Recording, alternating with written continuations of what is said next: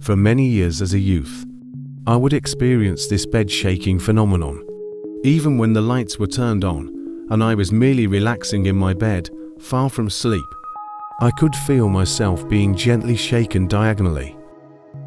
To better give a visual, it was as though someone was standing at my headboard with both hands on each end of it, rapidly pushing forward and backwards. It wasn't startling since it was rather gentle, just quick and persistent. One night, while I was fully awake a few weeks after this all began, lights on, I felt the shaking begin once more.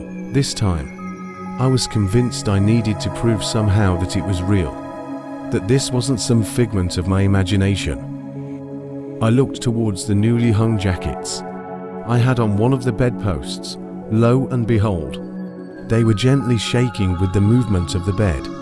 After consulting Google and being told it was all in my head, I now knew it was not. This experience was also paired with many consistent nights of my posters being torn off of the wall and gently placed in front of my bed while I slept. Strange times, I tell you. Has anyone else experienced any sort of bed shaking phenomena? I'd love to know if this is something as commonplace as the lights flickering or doors shutting on their own.